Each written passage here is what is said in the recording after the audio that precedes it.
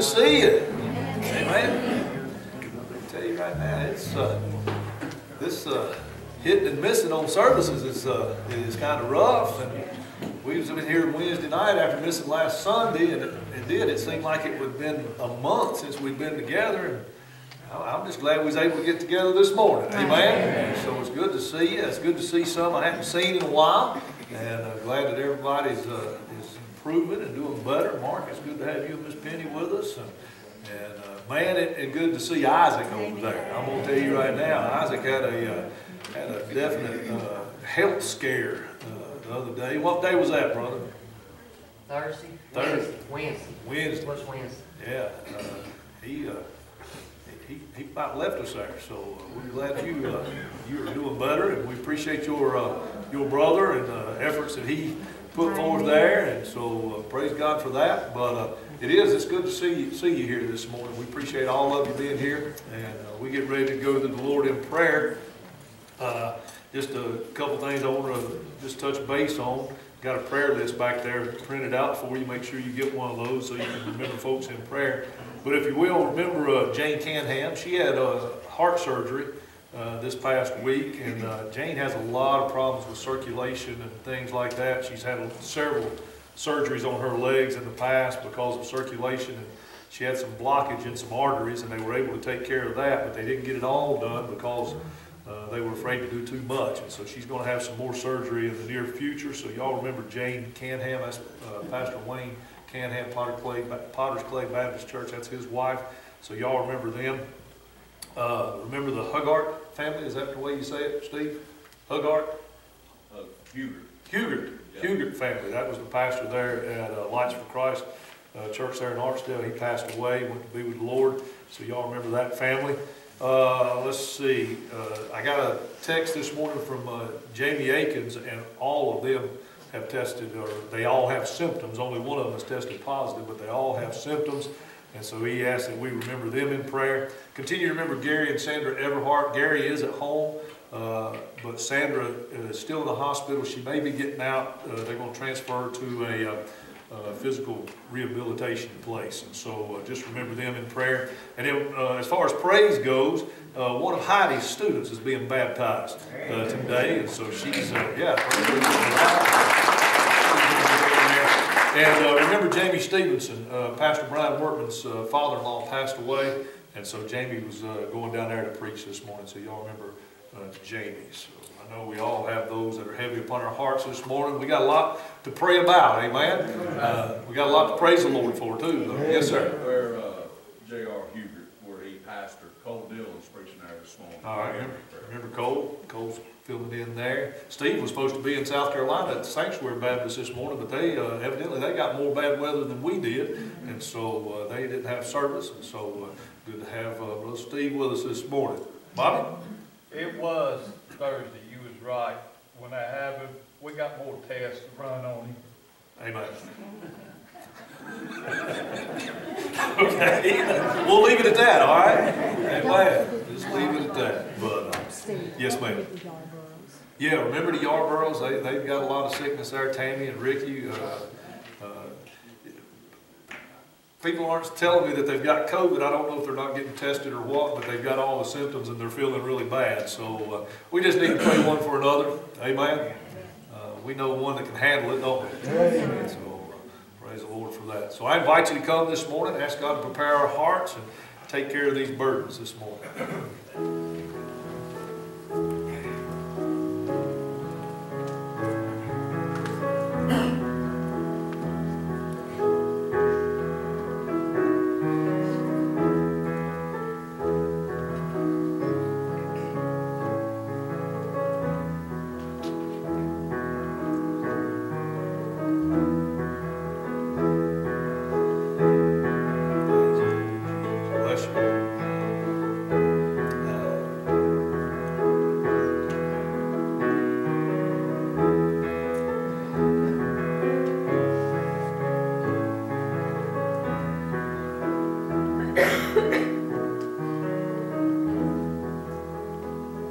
Heavenly Father, we do want to thank you and praise you for this day and for the opportunity that we have this morning to be able to come together and Lord, just thank you for giving us traveling mercies this morning and letting folks get here safely, Father. And we just pray for all those that might be traveling, whether it's to church or going back home today or whenever. We just, God, just ask for your protection, your care. But Lord, it's good to be in your house, and we thank you for each soul that's here. We just ask, Lord, that you would meet with us this morning. That's what we need more than anything else, is for you to meet with us, for you to speak to our hearts. And God, we need your touch upon our lives this morning. We need to be made more like Christ. And so, Father, you do your work in us today, and I just pray that the Holy Spirit would lead, guide, and direct this service. And I pray that, Father, everything that is said and done, every decision that is made, every song that is sung, every word that is spoken this morning, may it all be for the glory and the honor of our Savior, Jesus Christ. We thank you for our Savior this morning that loved us and died for us and rose again, that we might have the blessed hope of heaven and eternal life. And God, we just want to thank you for Jesus. We thank you for your word this morning, and it's good. It's always good to be able to get together around the word of God. And so, Lord, you just allow the Holy Spirit to open up our hearts, till up our hearts, that we might be open and receptive to what you want to do, and that we might be surrendered to the authority of your word. God, we want to thank you and praise you for answering prayer. It's good to see some folks that we haven't seen in a while. We know that there's been a lot of sickness and still a lot of sickness, but God, we thank you for touching and healing. And God, we just want to give you praise for that. Please be with those that have been lifted up here this morning. Also, God, we want to ask that you'd be with all those on our prayer list. Help us to be faithful to pray one for another in these days, Lord. It's not just physical sickness, God. There's a lot of sin sickness today. There's a lot of folks that are lost and need Jesus. And so, Father, we need to be in prayer more now than we ever have. And so, God, you help us to be faithful in our prayer closets. Help us to be faithful to cast our cares upon you and to lift up those needs. And God, we'll thank you and praise you for all that you do. Thank you for being with Isaac. Thank you that he's here this morning. Thank you again for all those that have been away for a while, that have been sick. Lord, we just ask that you would just continue to touch and heal. God, just have your way here in this service. Prepare our hearts for what you have for us, and we'll thank you and praise you for it in Jesus' name. Amen. Let's get our hymn books this morning, open to 575. 575. Let's stand as we sing.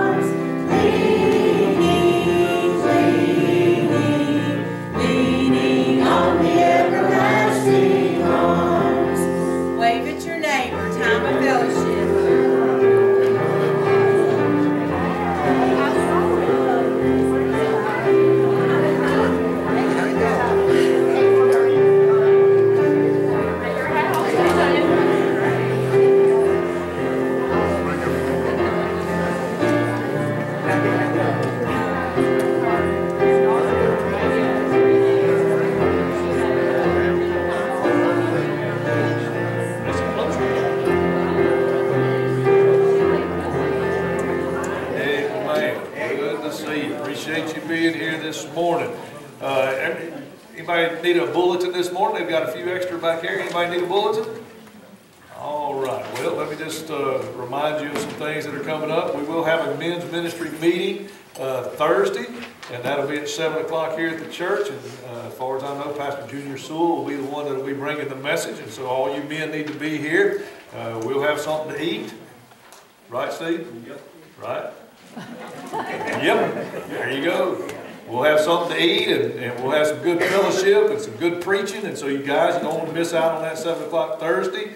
Next Sunday morning at 10:45, the children will be doing their Christmas play parts. And so y'all keep them in prayer, and those that are helping out with that. And the Christmas play has been postponed indefinitely.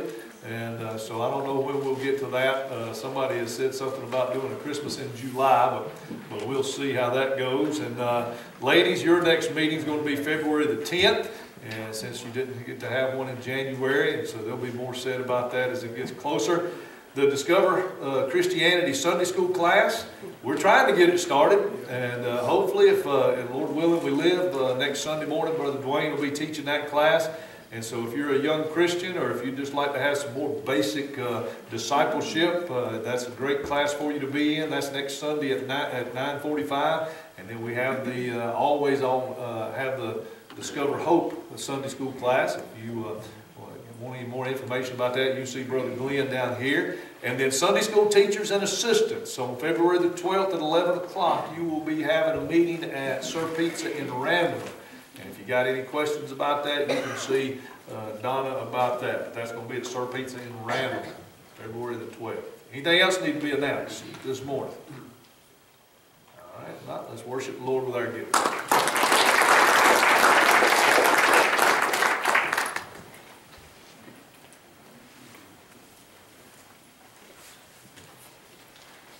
Brother Steve, you pray.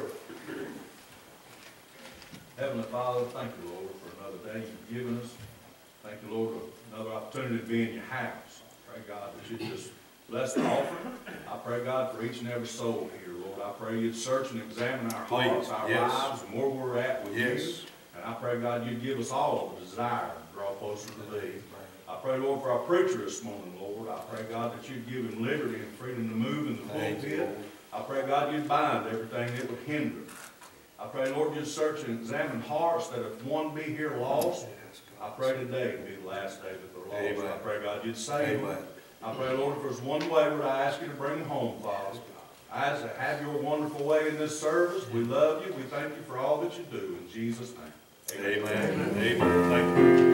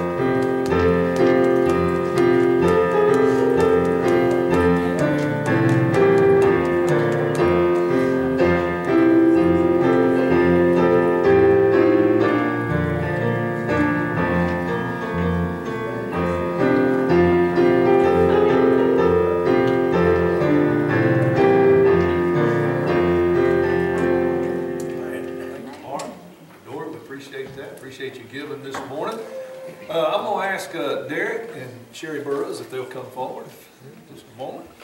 Good to see y'all this morning. Sherry's scared to death. She said, just don't make me give a speech. Now y'all know, y'all got to know Derek and Sherry and their family.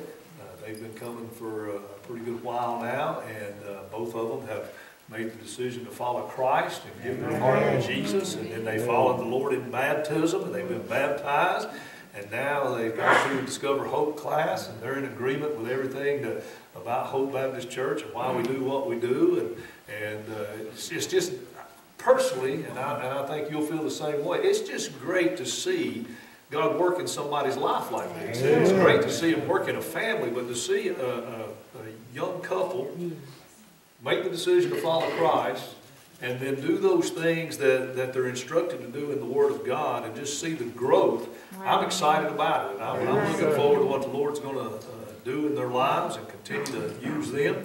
And so, Derek, you got anything? I'll just open it up to you there. You got anything to share? I just want to give thanks to God first. I mean, it's His grace, His mercy that I was able to be saved by Jesus. Amen. And, just being right here, it's not a coincidence. I believe that. It's a lot of paths I could have took, and He led me on this one. So, ready to see where it's going to lead from here. Amen. Just give thanks to God. Thanks to Jesus. Praise the Lord. Praise the Lord. You second that? Okay. Is that enough? Okay. Amen. So, folks, I appreciate y'all's testimony. I appreciate it. It's not just, man, you're up here saying it with your lips, but we're seeing it in your life. So we praise the Lord for that. But to all the members of Hope Baptist Church that are in agreement with Derek and Sherry Burroughs being taken in as members of Hope Baptist Church, would you say amen? Hey! I don't think that leaves any room for opposition there, so let's just pray together. Father, we are so thankful for your love and your mercy and your grace, and God, for changing lives. Heavenly Father, we're so thankful that you love us. So thankful, Lord, that you were willing to die on the cross for our sins, that we might have eternal life. And I thank you, Father, for the work that you're doing in the Burroughs family. I thank you right now, Father, especially for Derek and Sherry and the work that you're doing in their lives. God, just ask that you continue to work in them and grow them and use them for your glory. I pray, Father, for their children. I pray, God, you just have your hand upon them. Let them be instruments in your hands. And I look forward to what you're going to do in their life, how you're going to use them through the ministry of Hope Baptist Church. And I just pray, God, you help us to always be a good church family to them, to encourage them, to pray for them. And Lord, we're going to thank you for all that you do. We love you, Lord, and we praise you in Jesus' name. Amen. Amen. God bless you all.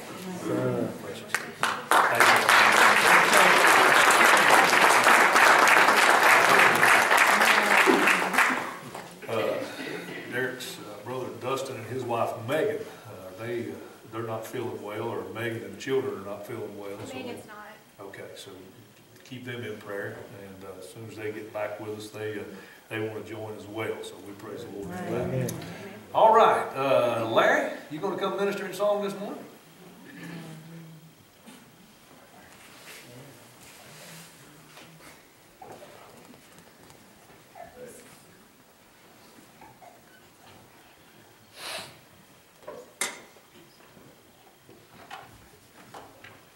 I'd like to thank Jesus for saving me this morning, and I might be able to spend eternity with Him. Yeah. Amen.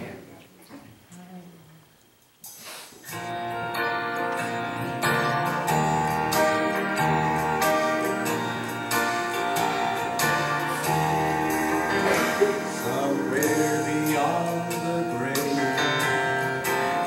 there is a land where Jesus went to prepare by His own hand. And for the saved by grace, there is a resting place. And in a few more days, it will be mine. Some call it heaven, I call it home. Amen. Some call it dream, then let me dream on. Some call it paradise, somewhere beyond the sky. Some call it heaven, I call it home. Someone said you can't go back home again, and things will not ever be as good as they've been. I have good news Yes, sir. for you. When heaven comes into view, one glimpse and you'll know the best is yet to come. Some call it heaven, I call it home. Some call it green, then let me dream on. Some call it paradise, somewhere beyond the sky. Some call it heaven, I call it home. Some call it paradise, somewhere beyond the sky. Some call it heaven, I call it home.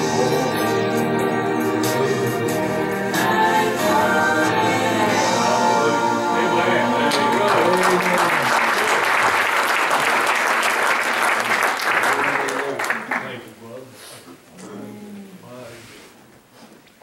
Praise the Lord. I'm dreaming about heaven, but one day I'm going to wake up in the reality of it. Amen. It's not going to continue to be a dream for those that are saved by grace. It'll be a reality one day. Our faith will be turned to sight. Amen. Hallelujah. Amen. Amen. Well, you know, it's been a while since we had this number in the sanctuary at one time.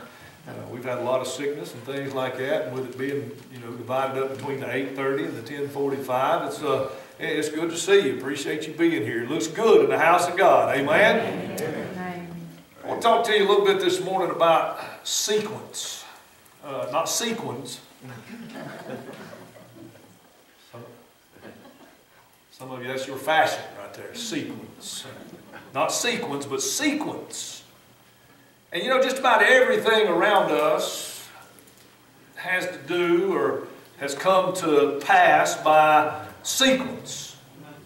I mean, you take this building, for instance, it's here by a sequence of steps or events. I mean, if you want to go all the way back to the time that we were meeting in the school, John Lawrence Elementary School, we were praying that God would give us land, lead us to some land and be able to purchase that, provide for it, and He did. And then we had the land, and the next thing you start talking to people about clearing the land and getting rid of the cornfield and getting down some trees and things like that. And then you move on and you start digging footings and pouring foundations. I'm sounding good there, Mike. I sound like I know what I'm talking about, don't I? Amen. I keep telling Mike I've learned some things over the years just following him around. Amen. But this building is here because of a sequence of events. You're here this morning because of a sequence of events. Now, it may not have been exactly the same sequence for everybody, but you are here because certain things happened. You got up this morning. Amen. You woke up and you know, maybe you ate breakfast. I don't know. Some of you may eat breakfast, some of you may not. Then hopefully you took a bath or a shower, and then you got your clothes on, and then you went out and you got in the car, and you backed out of the driveway, and you pulled in the church parking lot, and you're here because of a sequence of events, right? Even our worship services are a sequence of events. And I'm glad, praise the Lord, that every now and then the Holy Ghost moves in and takes over, and our sequence kind of goes out the window, hallelujah, and His sequence takes over. Amen. Amen? But this morning I want to talk to you about the sequence of salvation. The sequence of salvation. Open your Bibles, if you will, to Romans chapter 10. Romans chapter 10. I told you a couple of weeks ago, I guess it was, I can't keep up with the days, much less the weeks now, what day it is, what week it was, or anything like that. But I told you that we were going to be focused on personal evangelism. I told you we were going to be focused on soul winning over the next several weeks and months, maybe, even maybe till Jesus comes. We're going to be talking about bringing people to Christ. Amen? Aren't you excited about that? We should be. That's the greatest work in the world. That's the greatest work in the universe, is bringing men and women to Christ. Amen. And so we're going to be focusing on that and looking at that. And this message this morning is in that vein, is in that line. Romans chapter 10, if you're there, I'd like to ask all who can and will to stand this morning as we honor the reading of God's Word. Romans chapter 10, we're going to begin reading with verse 12. These are some pretty well-known verses of Scripture around here. Verse 12 says, "For there is no difference between the Jew and the Greek, for the same Lord over all is rich unto all that call upon Him. For whosoever shall call upon the name of the Lord shall be saved. How then shall they call on Him in whom they have not believed? And how shall they believe in Him in whom they have not heard? And how shall they hear without a preacher? And how shall they preach except they be sent?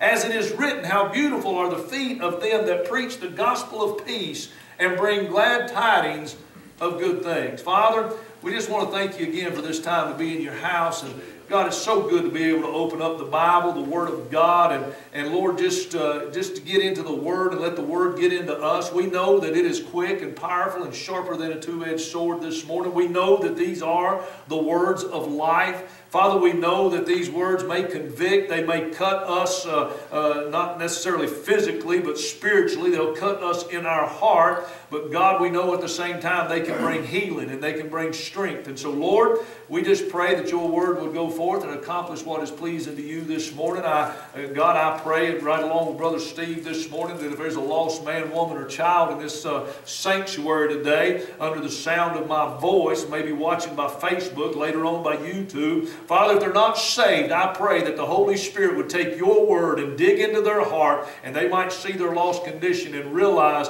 that who they need to know more than anybody else is Jesus Christ as their Lord and Savior. God, you save souls. I pray today, God, that you would convict the Christians that are here. Father, convict the church, dear Lord. God, that we might be about your business, that we might be about winning souls to Christ. And God, you help us, and we'll thank you and praise you for all that you do. Lord, help me to bring out what you've put in me, and we'll give you the praise in Jesus' name. Amen. You may be seated. The sequence of salvation. In these few verses this morning, we see a sequence that brings about or leads to eternal life. Now, I told you a while ago we were all here by a sequence of events, and even though they were not necessarily the same, maybe some of you didn't eat breakfast, maybe some of you did, maybe some of you didn't bathe, and we know who you are. Some of you did, hallelujah, amen. But we're here by a sequence, but not necessarily the same sequence. But when it comes to the sequence that leads to eternal life, it is pretty much the same sequence for everybody. Amen. Now, there may be different people involved, there may be different places involved, but the sequence that leads to salvation and eternal life is pretty much the same for everybody. Amen. You look back there at verse 12. It says there in verse 12, it says, "For there is no difference between the Jew and the Gentile, for the same Lord over all is rich unto all that call upon Him." If a Jew is going to go to heaven, they're going to go the same way a Gentile goes. That's right. Amen. Amen. There's not one way to heaven for a Jew and one way to heaven for a Gentile. Amen. You say, but the Jews go by keeping the law. No, no man goes by keeping the law. You know why? Because none of us can.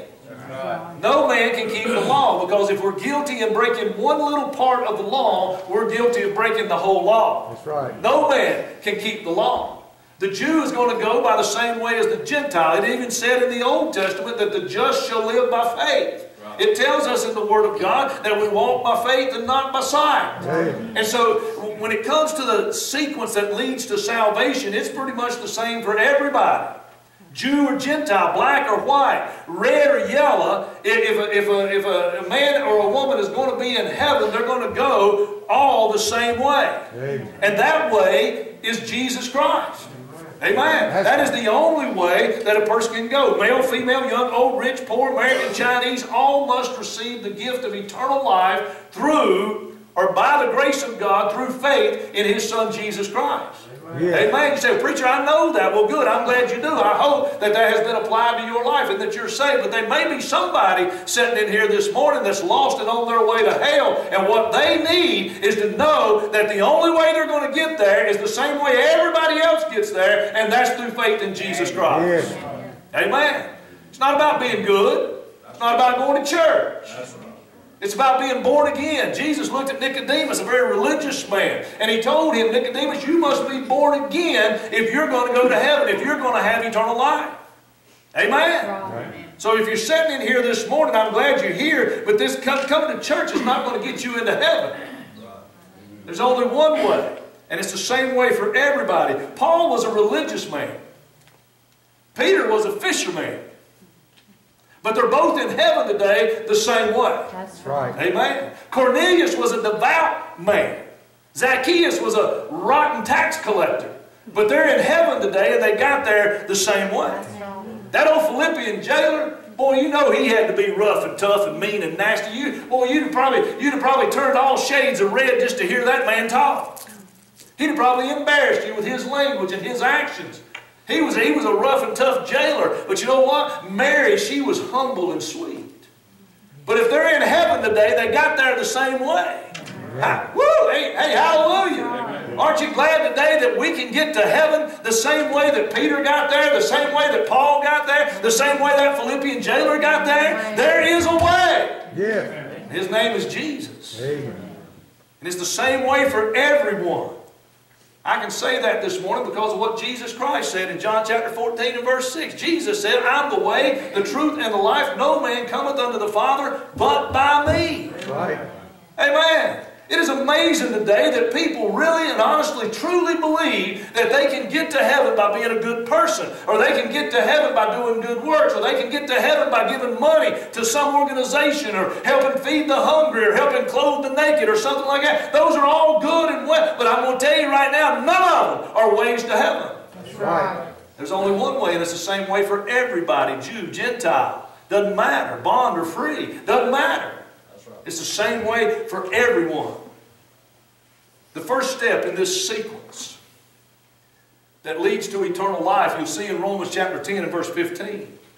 Romans chapter 10. We're going to have to kind of back our way through this sequence because the first step in this sequence is the last thing in our text this morning. It says in verse 15, and how shall they preach except they be sent? The first part of the sequence this morning is the call to preach. The call to preach. Now I want to tell you something. It scared me to death when God called me to preach. Penny was cleaning out her closet yesterday. Bless her heart. Man, I had to go get some chicken feed. Went down to Ashburn. I come back. It looked like a bomb had gone off in the bedroom. I mean, there was stuff everywhere. It was hard to imagine that all of that was in a little bitty old closet. But she was digging around in there and she was finding things, and every now and then she'd bring me something. I wish I'd have brought it this morning and read it to you. She brought me a poem that I wrote her.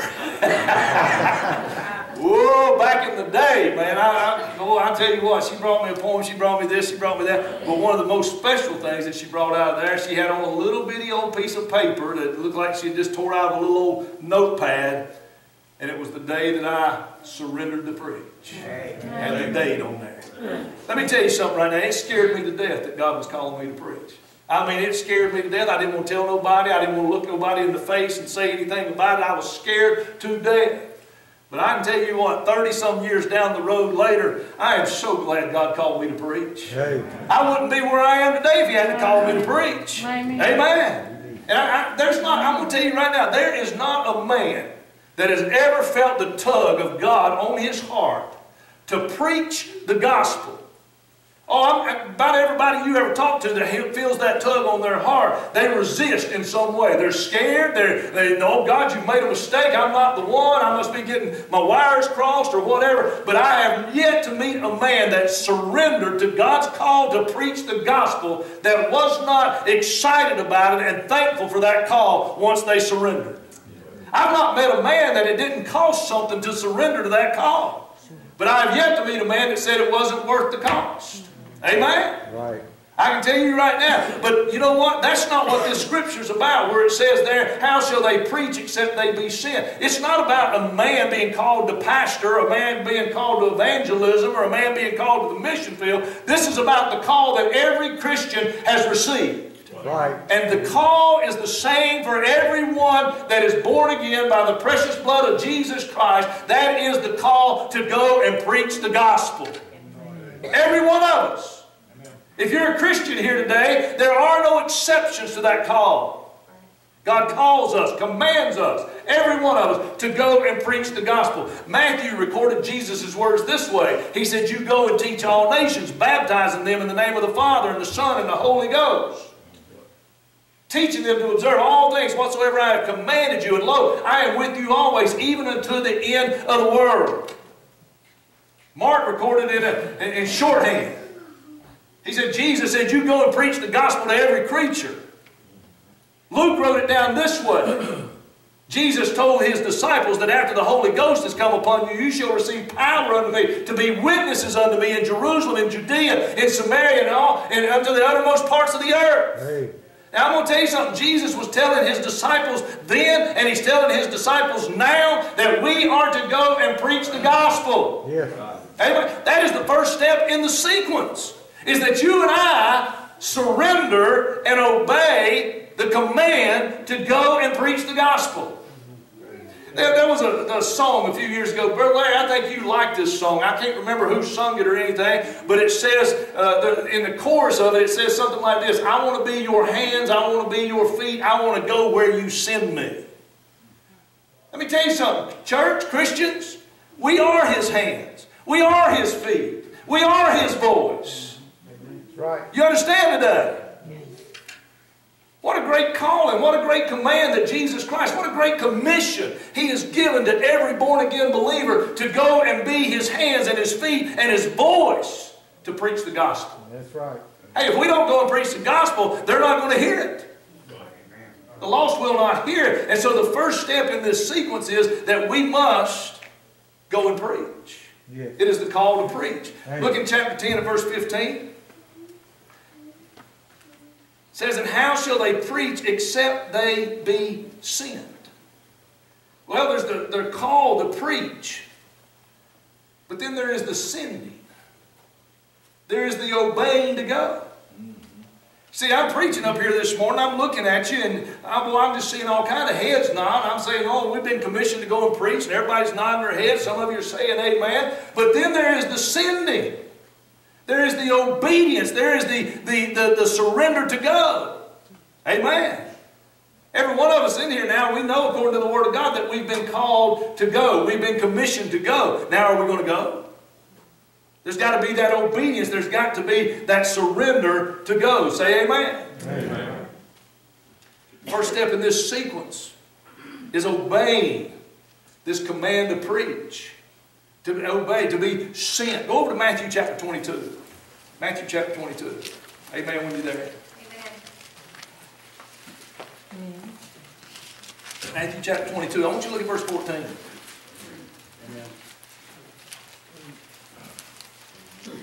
You there? Amen. Verse 14 says, For many are called, but few are chosen. Now this is the last sentence in a parable that Jesus is telling, and it's a very important and a very powerful parable that He has given. And the interpretation of it mainly applies to the invitation to come to salvation. Jesus is telling people that they need to come. Amen? And what he wraps it up there, and he says, for many are called, but few are chosen. And that doesn't mean that Jesus is picking some out. What that means is that many are called, but few choose to accept. Few choose to accept the call. For whosoever calls upon the name of the Lord shall be saved. But there's few that accept that invitation to salvation. And you know, the Bible tells us in the parable of the sower and the seed that out of that 100%, those four different seed, there are four different types of ground there, that out of all of that, only 25% produce fruit unto salvation. Amen. Only 25%. So many are called, but few accept. But I want you to know that this scripture right here, this sentence right here by the Lord Jesus Christ could be applied to that call and that command and that commission that He gives to the church. You see, we're all commissioned. We're all called. But few accept.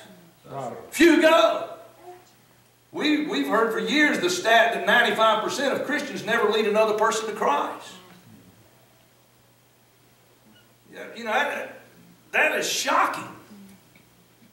When you think about it, that 95%, and I really believe it's a pretty accurate statistic.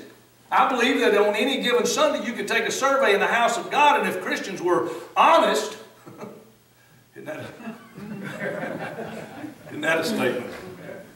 If Christians were honest and answered, we would see that probably that's a pretty accurate statistic, that 95%.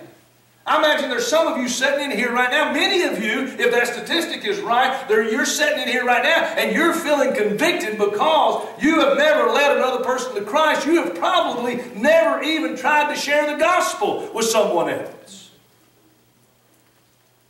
You see, we've got to accept this call. We've got to be obedient to this call, this commission to go and preach. That's the first step in this sequence. We've got to go. Amen? The second step, Romans chapter 10, verse 14. Romans chapter 10, verse 14. How then shall they call on him in whom they have not believed? And how shall they believe in him in whom they have not heard? And how shall they hear without a preacher? How shall they hear without a preacher? The second thing, the second step in this sequence is we've got to go and preach the gospel. We've got to go preach the gospel. Hey. God's not sending us out to tell about Hope Baptist Church. Somewhere down the line, if the Lord tarries and we live, you're going to hear about how to present the gospel. And one of the first things that I always do if I'm talking with a person and we get into a conversation, and you got to start the conversation out. Most of the time you can't just jump right into the spiritual part of the conversation. You got to, you have to talk about the weather, and you have to talk about the grandkids, and talk about the price of gas if you're standing at the gas pump, something like that. But there's always a question that I ask, and that is, do you go to church anywhere? And I don't care what they answer, because that's not important. Jesus doesn't send me out to talk about church. He does not send us out to talk about Hope Baptist. Oh, no, look, no, I don't go to church. Well, I'm sorry to hear that. I think church is important, but the most important thing is, if you died today, would you go to heaven? Amen. We've got to go out and preach the gospel. We're not going out to tell people about Hope Baptist Church. We're not going out to tell people how great Baptists are. That's a pet peeve of mine. I ask somebody, or you say, well, I'm a Baptist. Well, there's a bunch of Baptists in hell today. Right along with the Methodists and the Lutherans and the Pentecostals and all the other. The name over the door of a church doesn't get you into heaven. That's right. He doesn't send us out to tell people about the Baptists. He doesn't send us out to talk about the weather. Man, I'm guilty, folks. I have stood and talked with somebody about a football team or a football game or a golf game, or I've stood and talked to them and talked to them and talked to them, and then we part ways, and they're not gone 5 seconds, and the Holy Spirit checks me and says, "You're not out here to talk about that. You're out here. You've been sent to preach the gospel." Go to 1 Corinthians chapter 15. 1 Corinthians chapter 15. And I know this is old hat for some of you, but man, we all need to be refreshed in this. 1 Corinthians chapter 15. Amen, when you get there. 1 Corinthians chapter 15. We're supposed to go out and preach the gospel, isn't that right? Amen. The good news. Yes. Amen. The good news. Look here. Verse 1, chapter 15, 1 Corinthians. "Moreover, brethren, I declare unto you the gospel." Well, I tell you what, once we read this, nobody is ever going to be able to say in here, "I don't know what the gospel is." Paul says, "Moreover, brethren, I declare unto you the gospel, which I preached unto you." Hear what Paul's doing with the gospel? He's preaching it.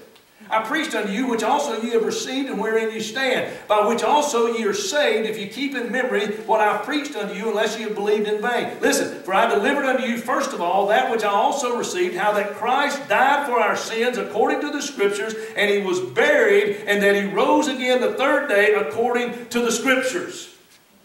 We're supposed to go and preach the gospel. The same gospel that Paul declared, me and you are supposed to go out and declare. Jesus Christ died for the sins of the world. Hey, lost man, Jesus died for you. Hallelujah. You say, well, why did He die for me? I didn't need Him to die for me. Yes, you did, because you're a sinner, and the wages of sin is death, and He died for you in your place. Amen. Praise God. The good news is He rose again on the third day. Amen. He's got the power over death, hell, and the grave, and He's got the power to save you. Amen. That's what we're to go out and preach. That's good news. That's good news. But I tell you what, there's so many today that are preaching bad news. They're preaching something that is not a gospel. Gospel just simply means good news. Go over to Galatians chapter 1. Galatians chapter, just keep turning right from where you was at. Galatians chapter 1. Galatians chapter 1. We're to go out and preach the good news, the gospel. You there? Galatians chapter 1, look at verse 6. Paul says, I marvel that you are so soon removed from Him that called you into the grace of Christ unto another gospel. He said, preacher, I thought there was only one way. There is. There is. Listen to what Paul says. Which is not another, but there be some that trouble you, which would pervert the gospel of Christ. There's a lot of perverted gospels today. That's right. We cannot go out here and tell somebody that, hey, if you'll trust in Jesus Christ and start attending church, you'll be saved. That's a false gospel. That's not good news. That's not good news at all. What are you going to tell them that somebody is laid up in a hospital bed in their home? They can't get to church. What is that good news? You can't tell somebody that, hey, if you'll trust in Jesus Christ and be baptized, then you'll be saved. I don't care what the Church of Christ preaches. Baptism has absolutely nothing to do with being saved. Right. Oh man, you'll be saved if you'll trust Jesus and just hold on to Him. Well, good luck, buddy, because you can't hold on to Him. That's right. That's not enough. That's not a gospel. That's not good news. That's perverted. You say, well, that's no big deal, preacher, if I do that, if I go out and say that. Yeah, you want to know how big a deal it is? Look at verse 9. As we said before, so say I now again, if any man preach any other gospel unto you than that ye have received, let him be accursed. You know what Paul's saying right here? If you're going to go out and preach something other than the gospel of Jesus Christ, you can be damned. Paul says, in fact, if you're going to go out and preach something other than the gospel of Jesus Christ, you can be damned before you go out and preach a damnable gospel. That's right. What are you so fired up about, preacher? Because it's the only way to be saved. Amen. I'm not saved because I called on the name of the Lord and started going to church. I'm saved because Jesus Christ died for my sins. And I said, oh, God, here I am. That's right. Some of you may have believed in a false gospel. Some of you have gotten your gospel perverted over the years and think that God, you're staying saved by your attendance in church. You're staying saved because you don't do the drugs anymore, you don't drink anymore, or you don't cuss anymore. None of that has anything to do with your salvation. For by grace are you saved through faith, and that not of yourselves, it is a gift from God, not of works, lest any man should boast. Right. We're bad about boasting. Oh, I've been a member for I don't know how long. I've shared this count. I'll try to go through it real quick for those of you who have already heard it before. But when I pastored at Tyro, me and Tyler, our youngest son, we were out on visitation one Saturday morning. Knocked on a man's door right across from the Lutheran church. His wife came to the door, an elderly lady, and we told her we were from Tyro Baptist Church. We was just out visiting with people and talking about Jesus. She invited us in. We went in. We sat down. She called for her husband. He come in, sit down. Typical old folks house, man. They had the little sitting room, you know. I mean, just typical, man. And we sat there. We had such a great talk with that couple. And I said, well, do you go to church anywhere? And the man said, oh, yeah. He just all of a sudden, man, just swelled up. He said, oh, yeah. He said, we go over there right across the street to the Lutheran church. He said, let me tell you something. He said, I've been a member of that Sunday school class over there for 45 years. I've not missed a Sunday in Sunday school since the Lord brought me back from the war. He said, I told God then if He would just get me back, I'd never miss another day in church. And he says, I have not missed a day. He even showed us his, what he called perfect attendance pins. Had them in a shadow box. And I said, man, that is awesome. 45 years and not missing a Sunday. That is awesome. But let me ask you something. If you died today, would you go to heaven? And immediately the man's countenance changed and he got blood red in the face. He said, didn't you hear what I told you? I haven't missed a Sunday in 45 years. I've got all of these perfect attendance. I said, that's wonderful, that's great, but if you died, would you go to heaven? He got up, walked out of the room, told his wife to show us out. And you tell me what kind of gospel that man's got. It's not good news. If he didn't repent of his good works and all of that mess and turn his life over to Jesus Christ, that man's in hell today. Amen. That's why it's so important that we know what the gospel is and that we go out and we preach the gospel of Jesus Christ. The good news, the only good news that there is. Amen. So, the first step is that we go and preach. The second thing is that we go and preach the good news, the gospel. Amen. And you know what? That's where people start getting scared, right there. Because you're going to be confronting people with the condition of their soul. You're going to be confronting people with the gospel that's going to prick their heart. And a lot of people are going to reject you. Some may cuss you. Some may slam the door in your face. But if they don't hear, they have absolutely no chance. And Jesus Christ didn't say, you go and tell all the nice people. He said, you go and tell every creature the gospel.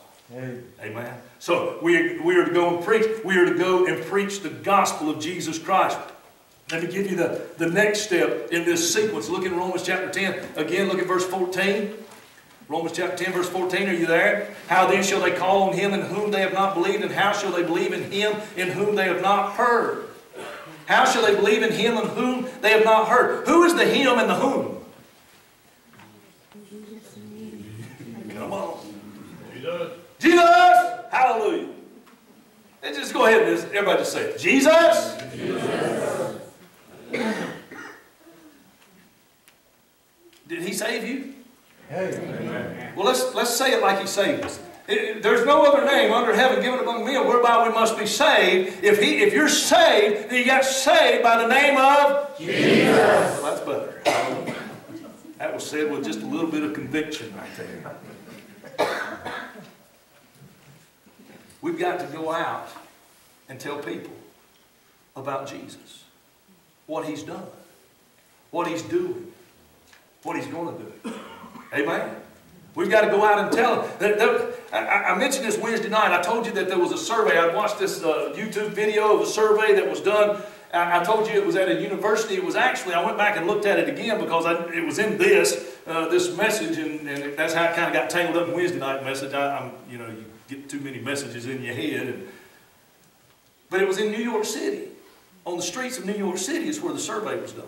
And they just simply asked people, who is Jesus?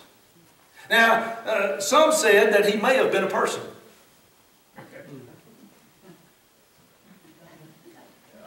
He may have been a person. This one lady said he was a marketing genius. A lot of them said, I don't know.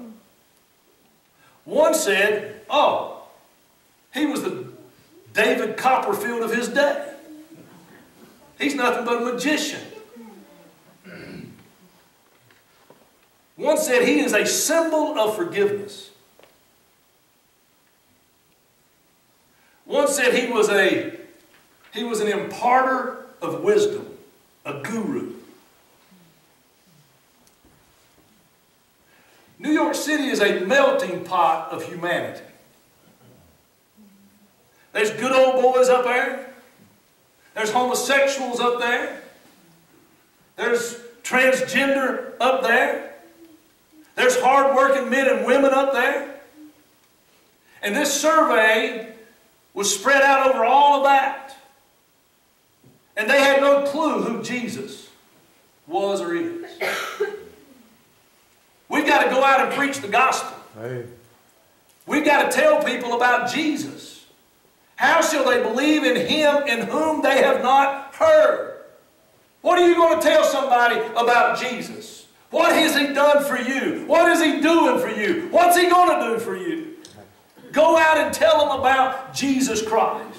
Go over to 1 Corinthians chapter 1. 1 Corinthians chapter 1. Everybody good? Everybody still awake? 1 Corinthians chapter 1. Look at verse 23. 1 Corinthians chapter 1, verse 23. Here's what Paul says, but we preach Christ crucified, unto the Jews a stumbling block, and unto the Greeks foolishness. Pay attention to that. Paul said we preach Christ, and some stumble over that, and some think it's foolishness, but Paul said we still preach Jesus. There's a lot of people out here thinking he's a magician, that he's a guru. They're going to make fun of you. They're going to mock you. But you know what we're supposed to do? We're supposed to preach Jesus. We don't change Him to fit the culture. Right. We don't go out here telling him he was a good person, that he was a good teacher. Right. Go over to 2 Corinthians chapter 4. 2 Corinthians chapter 4. Amen.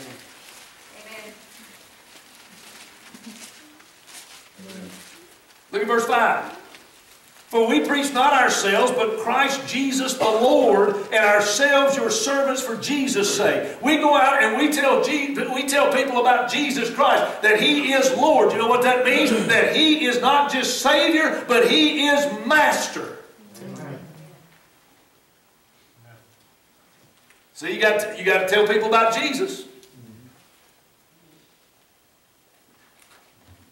Romans chapter 10.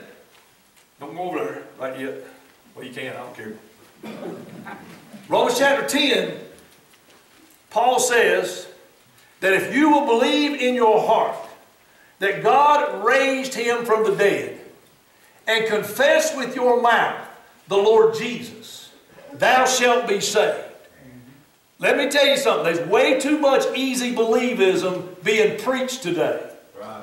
All you got to do is believe. It don't matter what your Jesus is like. Just say you believe in Jesus. If you think He's a guru, and I come to you and say, hey, you know what? All you got to do is believe in Jesus. You say, okay, I believe in Jesus. They don't ever get so far as they say, oh, I believe in Jesus. He's a guru. No, I believe in Jesus. Well, good. Hallelujah. Let's pray. You're saved. No, you're not. That's right. Hey. You got to go out and tell people about Jesus, who is Lord. Amen. If He is not Lord at all, He's not Lord at all. That's right. If He's not Lord over all, He's not Lord at all. Let me get that right. You see people say, oh, okay, I'll believe in Jesus, and then they just go on and live the way they want to. No, all right, that's not it. Right. You got to confess Jesus Christ as Lord. You got to say, hey, I believe Jesus Christ died for me. I believe God raised Him again. And you know what? Because I believe that, I'm surrendering my life to Him. He's going to call the shots in my life from now on. That's right. Amen. Amen. So we got to go out and we've got to preach Jesus, and we've got to be servant to everybody. That's what He just said right there. I'm going to tell you something now. I have preached Jesus in some places. I've talked to some guys before, and I was just like one eye because I just knew I was going to get hit. I mean, I've seen them ball up their fists, and I've seen them get mad. I've been called every name in the book because I said, hey, you know what? You've got to trust Jesus. Well, I believe in Him. Well, then why are you living the way you're living? End of friendship right there. But you know what? We're not out there to be their friend. We're out there to be their servant. Right. And whatever it takes, God, let me share Jesus with them. Amen? Let me tell them about Jesus of the Bible. So the next thing that we see in our sequence is that, we got to answer the call. Everybody got to answer the call as a Christian. We got to go out and we got to preach the gospel, and we got to tell them about Jesus, who He really is. Amen? Next thing, go back over there to Romans 10, verse 14. It says, how then shall they call on him in whom they have not believed? How shall they call on him in whom they have not believed? The next part of the glorious sequence here is believing. The gospel is the power of God unto salvation. Amen. Amen. We go and preach the gospel. This is really neat to think about. Romans chapter 12 verse 3 says that God has dealt to every man the measure of faith. Amen? Now listen, don't think that I lost my watch. No, there it is. Everybody just lost interest right there. I got it, it's laying right there. You probably hear this out of the Hollywood crowd, and you might hear it out of Joel Osteen or somebody like that. But we've all got a little good in us. No, we don't. We don't have a little good in us. We're all sinners. We're all sinners. But we do have faith that God has put within us. That's right. Amen. That's why people believe in things like gurus.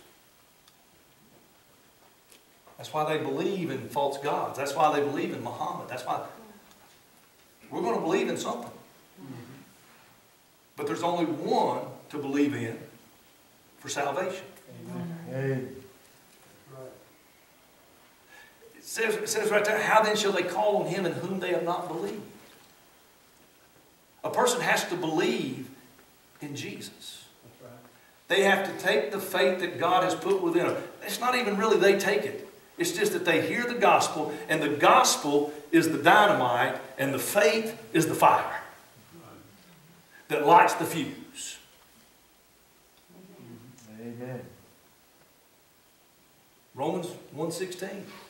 Paul said, I'm not ashamed of the gospel of Jesus Christ, for it is the power of God. You've heard me tell you this so many times, you probably hear it in your sleep. That word power is the Greek word dynamis. It's dynamite. Amen. And what lights that dynamite is the faith that God has put within us. And when a person hears the God, hey, how are they going to hear the gospel if they don't hear it from a preacher? Yeah. You got to go. You got to preach the gospel. You got to tell about Jesus and that faith that is in a lost man. God puts the two together. Let me just show you. Go over to Galatians. Hebrews chapter 4. Hebrews chapter 4. Woo-wee. Hebrews 4. I'm glad I'm saved. Amen. Hebrews chapter 4. You there? Amen. Hebrews chapter 4. You there? Amen. All right, verse 1. Let us therefore fear lest a promise being left us of entering into his rest, any of you should seem to come short of it. Man, wouldn't it be awful to come short of heaven? Wait a minute. For unto us was the gospel preached, there it is again, as well as unto them. But the word preached did not profit them, not being mixed with faith in them that heard it. You see, we got to go. Jesus is telling us we got to go and preach the gospel. We've got to answer that call. We've got to go out and we've got to preach the gospel. We've got to tell them about Jesus because God has put faith in a man that he might believe the gospel and be saved. But if he does not put his faith in the gospel, then the Bible says it does not profit him. Right. You say, well, then it's on them. No, it's on us. They've got to hear something to put their faith in. And when they hear the gospel and they believe the gospel, then the Bible says they will be saved. It will profit them eternally. So the salvation sequence begins with the call to preach. Answering the call, being sent. Everybody got that? Raise your hand. Man, y'all done pretty good there. Some of you, I know who didn't take a bath now. They didn't raise their hand. So it's the call to preach, answering the call, being sent. Then the second thing is the actual preaching of the good news, the gospel of Jesus Christ. Now, if you know what the gospel is this morning, if you were can think back just a few minutes, if you know what the gospel is this morning, raise your hand. Okay, all right. Now look, whether you raise your hand or not, you're still accountable. So it's the preaching, it's the actual preaching of the good news. Then it's the hearing of the truth about Jesus Christ. How many of you know who Jesus is? Amen. Hey. Is He Lord? Yes. Okay, amen. Then it's the believing, that they put their faith in the gospel. And so then we got the calling, we got the preaching, we got the hearing, and we got the believing. There's one more thing. It's the saving. Look back in Romans chapter 10, verse 13. For whosoever shall call upon the name of the Lord shall be saved. Amen. So we go and we preach the gospel and we tell them about Jesus and they believe and they call upon His name and they're saved. You notice that it says, whosoever shall call upon the name of the Lord. It didn't say whosoever shall call upon the name of Jesus. It's saying that whosoever shall call upon the one that is the Master. That's right. Shall be saved. Born again. I got a whole list here. Redeemed. Heaven bound. Set free. Joint heirs with Jesus. Name written in the Lamb's Book of Life. Justified. Reconciled. Yes. Righteousness imparted. Are you saved? Hey. Do you realize that's what's happened in your life? Because of the faith that God put within you and somebody told you. Somebody had to tell you the gospel. Right. Whether it was grandma or grandpa or a preacher or an evangelist, Billy Graham, Billy's son. Man, praise God. We went out to eat with Wayne Wingfield the other Sunday when they were here. And his daddy accepted Christ in a Billy Sunday crusade. Ah, he's my hero. Man, I love Billy Sunday. Look him up. Man, he jumped around, turned somersaults. When he went into a place, he didn't pitch a tent. He built a tabernacle. He built a tabernacle. A full-fledged building. And they built a stage that was reinforced because he was constantly jumping around and stomping and turning somersaults and everything else. Amen. I don't care. Somebody had to tell you about Jesus. Somebody had to tell you the gospel. And if you're saved, the faith that God put within you ignited that gospel power and you were born again. You were redeemed. You were set for heaven. Amen. You were reconciled. You who were aliens and afar off were brought nigh by the blood of Jesus Christ. Hey. Amen. Amen. Boy, I tell you what, I'm glad I'm saved. Yeah. And if anybody else is going to be saved, it's going to happen because of the sequence that we've looked at. Somebody's got to go. Somebody's got to say with the prophet Isaiah, "Here am I, Lord, send me." I answer the call. I'm going, Lord. I know what to tell them. I've got good news. I get to tell them about your Son. And I know, God, that you've put within them what will take them to the gospel and save their souls. I know that it's that. So I'm going out and I'm going to preach the gospel. That's right. And men and women are going to be saved. Amen. See, the final step in that sequence is they will call upon the name of the Lord and be saved. And guess what? That brings us full circle. We're right back to where we started. Now they go and preach the gospel. Now they go. Gary Hedges is the man that shared the gospel with me. He was a preacher, Nazarene preacher. Come all the way back. And now I stand in the pulpit of a Baptist church and I preach the gospel. Hey. People like Derek and Sherry get saved. That's right. Not a thing I've done other than just tell them what was told to me. That there's one that died in their place and rose again. And He'll save you if you'll believe in Him. Amen. So there's two decisions that's got to be made here today. One for the Christian and one for the lost person. You know, God's the same overall. Jew, Gentile. You know what? There's only two types of people in here today. Sinners saved by grace and sinners lost in sin. So the decisions that have to be made this morning are for those who are saved and those who are lost. If you're here this morning and you're saved, you have a decision. Are you going to surrender to God's call to go and preach the gospel? Some of you haven't done that. Some of you have absolutely refused. Some of you have thrown up all kinds of foolish excuses of why you can't. But Jesus said, go ye. Didn't he? Amen. He said, yeah, but that was to the apostles. No, it was not. It was to the 120. Men and women. He said, you go and preach the gospel. So the first decision is for the Christian today. Are you going to surrender and say, Lord, here am I, send me. I'm willing to go. I'll go. And the other decision is for those that are lost here this morning.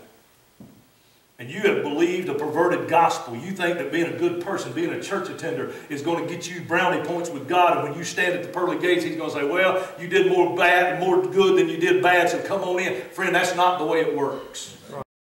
To be absent from the body is to be present with the Lord. You're either going to lift up your eyes in the presence of Jesus, or you're going to lift up your eyes in the torments of hell. And that decision is not made at the pearly gates, it's made now. Amen. So the decision for you is, are you going to call upon the name of the Lord? I've given you the gospel. I've given you the good news. I've told you about Jesus. I've given you the sequence this morning. So the salvation happens like that in an instant. But there is a sequence that leads up to that. And there's been a sequence in your life that has brought you to this point right now. What is your decision? Will you confess Him as Lord of your life? Or will you reject Him? Decisions to be made. Stand with me. The door you come. Heads bowed and eyes closed. Heads bowed and eyes closed. Heads bowed and eyes closed. In case you didn't hear me the first time. You're not bowing your head before me. You're bowing your heart before God. The one who knows you inside and out. Friend, He knows today if you are playing games. He knows right now if you have absolutely no concern for your soul. And I believe there's some in here right now, some young ones in here right now. You don't have any concern for your soul because you're young and you'll take care of it later. Well, what happens if later don't come, friend? I wish every one of you young ones in here would live to be 100 years old, but I know that's not necessarily the case. Men and women go out into eternity every day in a moment. You've got a decision to make today. Are you going to turn your life over to Christ? Are you going to surrender your life to Him and let Him call the shots in your life? Or are you going to go on in your foolishness? Rejecting Him. Friend, if you're here today and you don't know Christ as your Savior, I hope and I pray that God's dealing with your heart right now. And you know you're lost and you understand that Jesus will save you if you'll call upon Him. And you're ready to make that decision this morning. I'm going to ask you right now, if that's you, would you slip your hand up? Preacher, that's me. I know I'm lost. And I understand completely what will happen if I die in this condition. And today, I'm ready to ask Jesus to forgive me. And I'm ready to confess Him as Lord of my life. Friend, if that's you, slip your hand up where I can see it. God's dealing with your heart. I need to see your hand. I can't see your heart. Right now, would you slip it up? Friend, it's not about you being good. It's not about you being in church. I'm telling you, don't believe those perverted gospels. You're not saved because your mom and daddy are saved. You're not saved because your grandpa was a preacher. You must be born again. You must turn your life over to Christ. Exercise the faith that God has put within you and turn your life over to Jesus. If you're ready to do that right now, slip your hand up. Preacher, that's me. That's me. Anyone? How many Christians in here this morning would say, you know what, preacher, I've not been a very good witness for Christ. I've made all kind of excuses. I've turned and went the other way. I've been controlled by fear. But today, by the grace of God,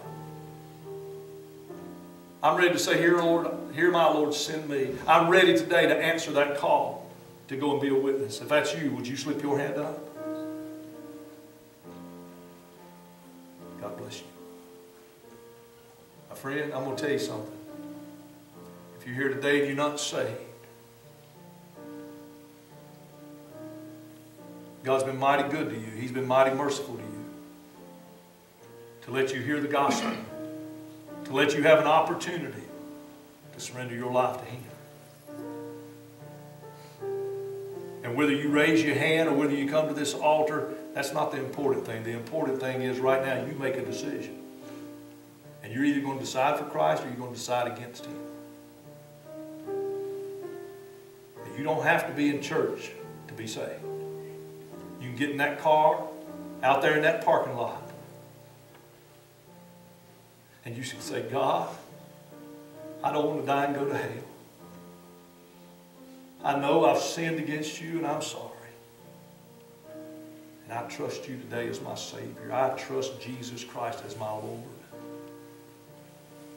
Forgive me. I live for you.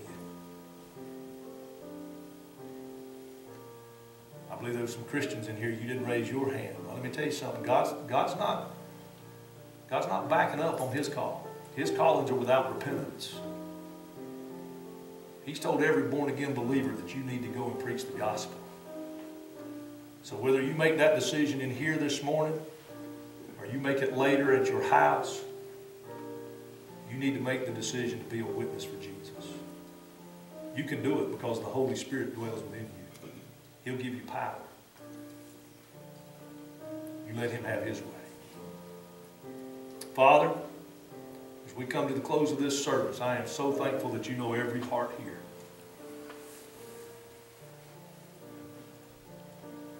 And Father, if there's a lost person in this congregation this morning, I think the presentation of the gospel has been pretty clear. But God, you help them. You help them to see their lost condition. Allow your Spirit to convict their heart and open their blinded eyes. And I pray, Father, that before it's eternally too late, they'll call upon the name of Jesus Christ. I pray they'll make that decision. They'll exercise that faith in Jesus. And I pray, Father, for the church today, that we'll go from this place with a new commitment, a new desire, first and foremost to obey you, and secondly to share the good news of Jesus Christ with a lost and dying world. You help us, Lord. We'll give you the praise. We love you. We ask it all in Jesus' name. Amen. Amen. God bless you. Hey, we do have service tonight at 6.